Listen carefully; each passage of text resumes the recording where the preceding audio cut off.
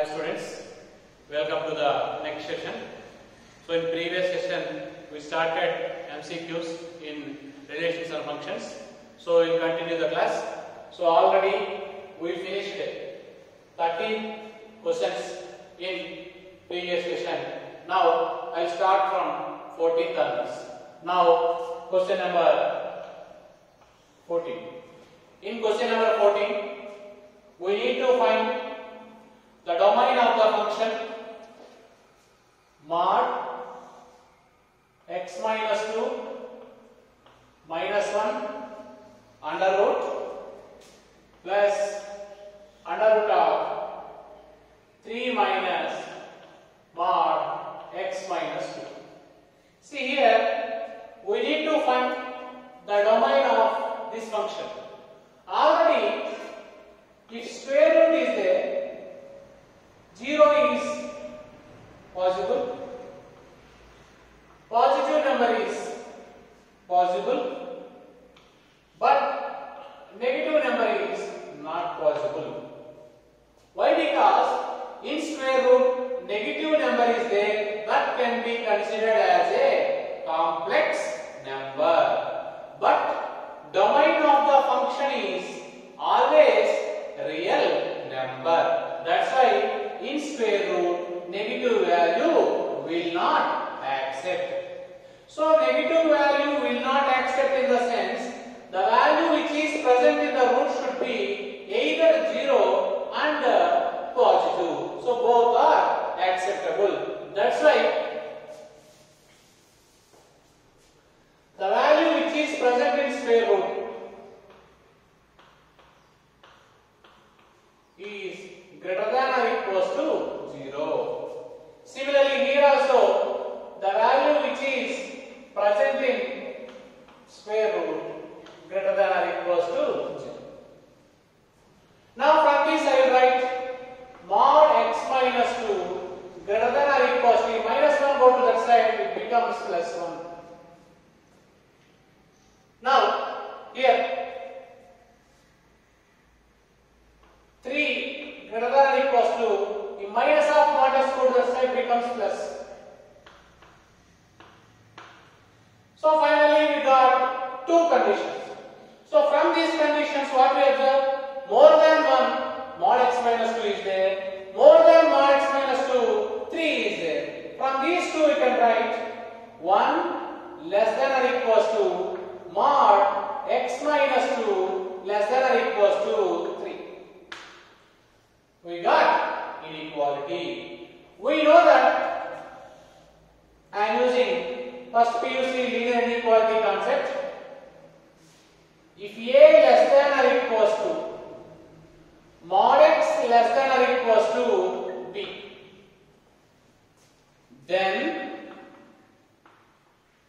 x belongs to closed bracket minus B comma minus A union closed bracket A comma B. This already we discussed in first PUC. Now I am applying the same concept here. In place of A, 1 is there. In place of B, 3 is there. Now in place of x, x minus 2 is there. That implies we can write x minus 2 belongs to closed bracket minus B how much?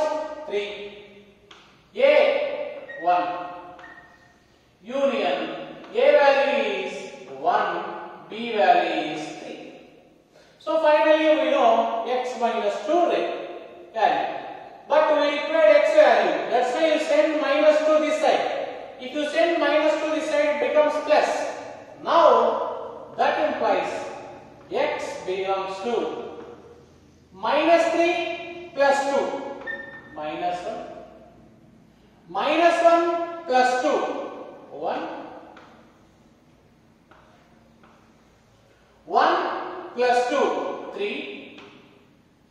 3 plus 2. 5. So finally, this is the domain of the given function. So this is question number 14. In question number 14, this option is given. Option D is the answer. Option D is the answer for question number 14. Next, we will discuss question number 15. In question number 15, find the domain of the function y equals to 1 by log base 10 of 1 minus x plus root x plus 2. See here, we have two functions. You assume this is f of x and assume this is g of x. First I am finding the domain of f of x. After that I am finding the domain of g of x. After that I will find the common domain, that is f of x intersection g of x. Okay, first this one. So we know that log 1 value is 0. If this value is 0, anything by 0, it becomes infinity. That's why this value is not 0. When this value becomes 0, if you take x value, for example, I am taking clearly, okay, if this value is 0, it is not possible. That's why I am taking 1 minus x is greater than 0. This is condition number 1.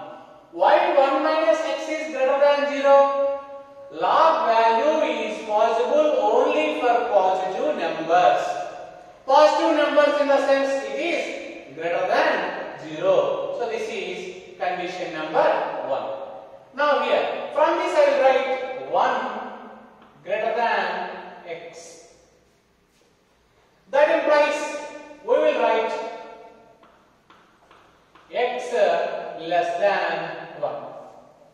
That is condition we got. Okay. Now, if this value is clearly positive, why? Log function is accepts only positive value.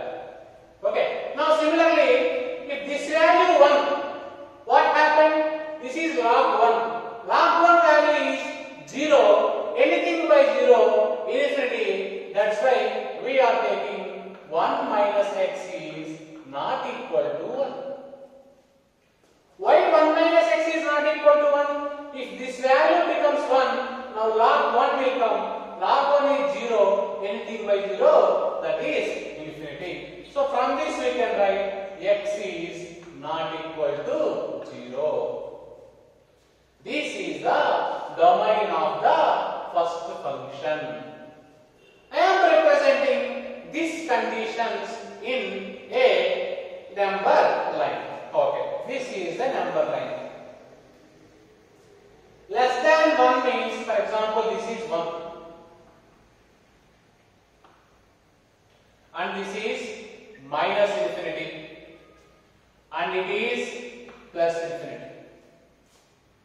So here, what is our condition? X value is less than 1. Less than 1 means below 1. Below 1 means all these values will come. But x not equals to 0. That's why where 0 is there, you put empty circle. Now, the domain of the first function is like this. What is the meaning of this? Less than 1, but except 0. That's why where 0 is there, that region is not included.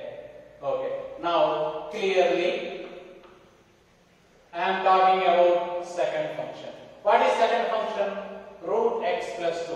Already we discussed it. The value which is present in root is always positive. That's why clearly x plus 2 is greater than or equals to 0. If x plus 2 is greater than or equals to 0, from this condition we can write x is greater than or equals to minus equals to minus 2. Means this can write x belongs to closed bracket. Here minus 2 is included. The ending value is infinity. Open bracket. Now, if you are taking the value, now I am representing this value in one another color. I am representing here minus 2 to infinity. See, this is minus 2. And already we know infinity. Now we got answer minus 2 to infinity. What is the reason I mentioned with the white color? That is the domain of the first function. What is the reason I mentioned with the pink color? That is the domain of the second function. Now we require the common domain, which is common in both. This position is common in both. Why? Because minus 2 to 1 is there in the second domain, as well as minus 2 to 1 is there in the first domain, but here one value is not included. That's why we got this portion is the common domain. We need to take intersection part of these two functions. Therefore, domain is equal to closed bracket minus 2 comma open bracket 1. But in this portion, one value we are neglecting. What is that value? 0. That's why in this we are not taking 0. So finally, the domain of this function is closed bracket minus 2 comma 1 open bracket except 0. So from this, what we observe? Option C is the answer. Option C is the answer for this question. Next question, question number 16. In question number 16, the domain of the function f of x is given by 2 power x plus 2 power y is equal to 2. We need to find the domain of this function. So from this I write 2 power y is equal to 2 minus 2 power x. Now y is equal to log of 2 minus 2 power x. What is the value present here in the base? It will come to the base of log. Then finally we got this function y equals to log of 2 minus 2 power x base 2. But already I explained log function accepts only positive values. Now this value is compulsory positive. Now this is f of x. F is defined for the value which is present in log. That value is always positive. Positive in the sense greater than 0. So from this I write 2 greater than this minus of 2 power x come to this side, we get 2 power x. When this condition exists, for example, if you take power 1, 2 greater than 2, condition is false. That's why this condition is only exists for before 1. Before 1 means it holds for the x value is less than 1. If x value is less than 1 means what you write? X belongs to minus infinity comma 1. Then answer will be minus infinity less than x less than 1. So this is the answer for 16th question. Now option D is the answer. Okay, this is for 16th question. Okay, next we will discuss 17th question. 17th question, the domain of the function f of x is equal to log x plus 3 base 2 by x square 3x plus 2. So here totally we have two functions. Numerator is one function, that is g of x. Denominator is one function, that is h of x. It is in the form of g of x by h of x. Now I will find separate for g of x and I will find separate for h of x. But h of x value I am removing from that. See, listen. From this already we know that x plus 3 clearly. I am talking about numerator function. X plus 3 value is greater than 0. If x plus value is greater than 0, we can write x is greater than minus 3. Why x plus 3 greater than 0? Log accept only positive numbers. Now we can get the domain for this function is x belongs to open bracket minus 3 to infinity. This is domain for the numerator. Now I am taking for denominator. Clearly the denominator value is not equal to 0. Why denominator is not equal to 0? If denominator is equal to 0, anything by 0 it becomes infinity. That's why denominator value is not equal to 0. I am factorizing this one. If you factorize, you will get x plus 1 into x plus 2, that is not equal to 0. If plus 1 go to that side, it becomes minus 1. If plus 2 go to that side, it becomes minus 1. From this I will write x is not equal to minus 1 comma minus 2. So finally we got the domain of the denominator function also. Now from this I can write the total domain is open bracket minus 3 to infinity except these two values. What is these two values? Minus 1 comma minus 2. So this is answer for question number 17. Now option B is the correct answer for question number 17. Next, we will discuss question number 18. In 18th question, listen, the domain of the function f of x is equal to under root of sine inverse of 2x plus 5 by 6. We need to find the domain of this function. See, this function is present in square root. Already we discussed the value which is present in square root is either 0 or positive, but negative value does not accept. Now clearly,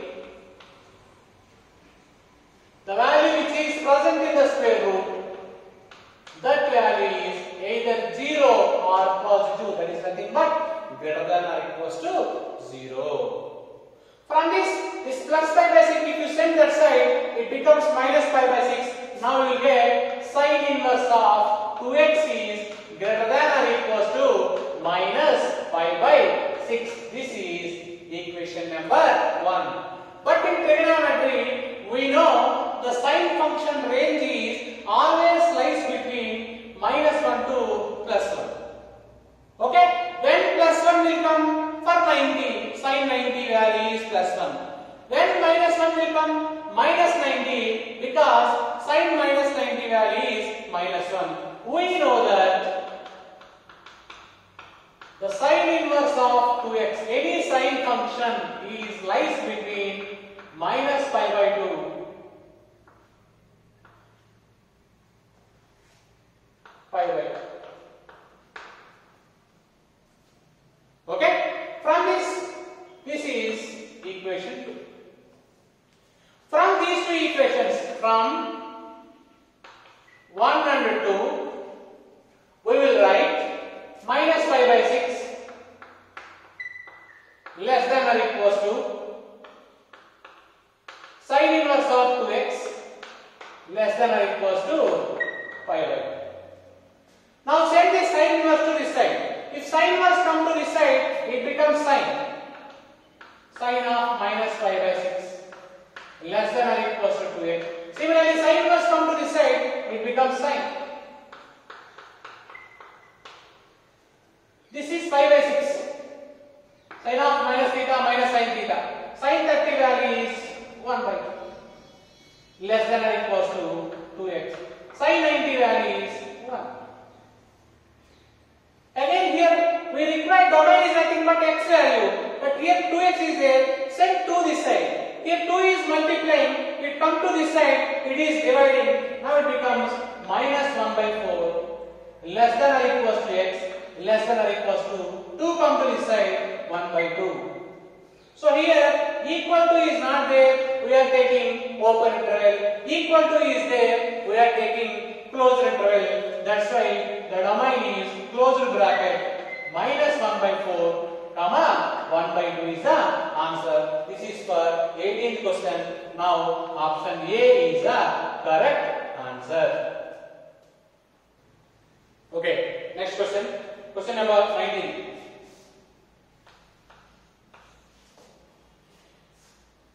In 19th question, we need to find range of the function f of x is equal to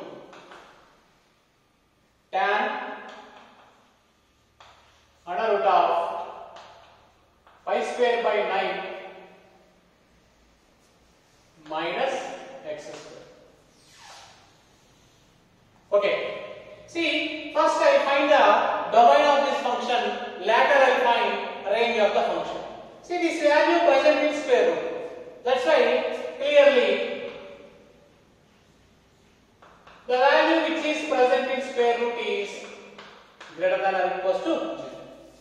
If you multiply with minus, these two values will interchange. Then x square minus pi square by 9. If you multiply with minus, inequality will change. This greater than or equals to will change it to less than or equals to 0. Now it is in the form of a square minus b square. It can be written as a plus b into a minus b. Now it can be written as x plus pi by 3 into x minus pi by 3 is less than or equals to 0. Now x value is lies between this plus pi by 3 go to that side, it becomes minus pi by 3, and this minus pi by 3 go to that side, it becomes plus pi by 3. So finally we got domain of this function. Now domain, closed bracket, why closed bracket? Equal to is given, minus pi by 3 comma pi by 3. But we require range of the function. How to find the range of the function? First we need the least value. After that, I am finding the greatest value. How to find the least value? To get the least value, the highest value in the domain I am substituting here. What is the highest value in the domain? Pi by 3. If you substitute here pi by 3 whole square, it becomes pi square by 9. Pi square by 9, pi square by 9 both cancel. 0 will get. Tan 0 value is 0. Now this least value is nothing but 0. Similarly, how to get the greatest value? To get the greatest value in this interval, I am substituting 0 here. If you substitute 0 here, tan. If you substitute 0 here in root, what we get? Pi square by 9. Pi square by 9 under root is nothing but pi by 3. That is nothing but tan 60. Tan 60 value is root 3. So finally we got the least value is 0, the greatest value is root 3. Now the range is closed bracket 0 comma root 3. This is the range of question number 19. Now option A is the answer for 19th question. Next we will discuss question number 20. In question number 20, we need to define, we need to find the domain of the function f of x is equal to log base 4 of log base 5 of log base 3 18x minus x square minus 77. Little bit lengthy question. Okay. We need to find the domain of this function. This is the main function. This total is inner function. Main function is what? Log. I already told logarithmic function accepts only positive values. That is nothing but this value is what? Positive. That's why I am taking log base 5 of log base 3 18x minus x square minus 77 is greater than 0. Why greater than 0? This value is positive. Now, if you send this log base 5 to that side, it becomes log base 3 18x minus x square minus 77 greater than. If you log base 5 come to this side, it can be taken as 5 power 0. This base will come from base of the 0. We know that anything power 0 will be 1. Now 18x minus x square minus 77 is greater than anything power 0 will be 1. Again you send this log base 3 to that side. Now 18x minus x square minus 77 greater than. Now if this value come to that side, it becomes 3 power 1. Now 18x minus x square minus 77 greater than 3 power 1 is nothing but 3. Now 18x minus x square minus this plus 3 come to this side minus 3 minus 77 minus 3 becomes minus 18 greater than 0. If you multiply with minus, my negative value will be changed to positive, positive value will be changed to negative. Now this can be written as x square minus 18x plus 18. Why? Multiply both sides by minus with minus. When you are multiplying with minus, inequality will change. This greater than is changed to less than. Now we have a quadratic equation. This quadratic equation, if you factorize, you will get x minus 8 into x minus 10 greater than 0. From this, x value lies between 8 to 10. But here 8 is included or not? Not included. By only less than given. That's why we are taking the open bracket. Then therefore, the domain of the function is open bracket 8 comma 10. If is equal to is there, we are taking closed bracket. So finally the domain of this function is open bracket 8 comma 10 is the answer. Now option B is the answer for this question. This is question number 20. Next we will discuss question number 21.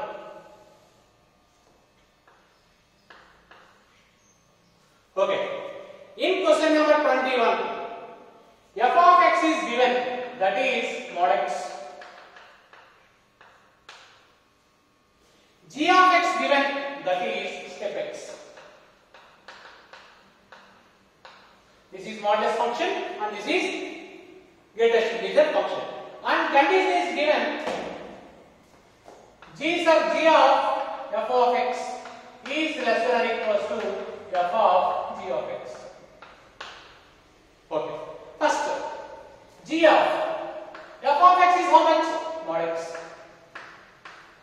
Less than or equals to f of g of x is how much? Step x. Now, this mod x we need to substitute in which function? G function. G function is what? Step. In place of x, we need to take mod x. Similarly, this step x you need to substitute in f. F contains which function? Mod function. In place of x we need to substitute. Finally what we got? Step of mod x less than or equals to mod of step x. This is applicable for which number? This is applicable for all real numbers. If you have any doubt, you can take any real number, substitute here. This condition will be true. Real number in the sense, you can take positive number, you can take negative number, or you can take any decimal. The answer is correct. So, real number is nothing but capital R. Finally, the domain of this function is capital R. Now that is option D is the answer. Okay? We will continue in the next session. Thank you.